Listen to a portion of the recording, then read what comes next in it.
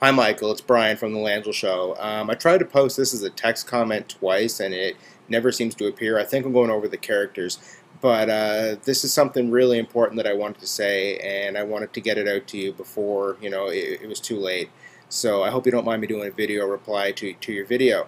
I just saw your latest video called Are You Gay? And two things went through my mind. The first one was that Buck must get incredibly tired of seeing this, hearing this, reading this over and over and over again.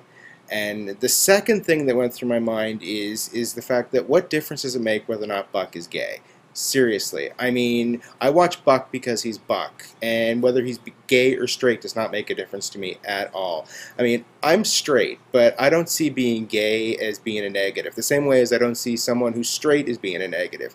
It's not who you love; it's how you love them that's important. And that's the bottom line for me. Buck, thank you for posting this video. Thank you for posting it, and thank you for being you. That's really all I wanted to say, and I'm probably over the 500 character mark is why this didn't get out. But I just want to say thank you again, not only again for posting this video, but thank you for being you, and don't ever change a thing. Take care.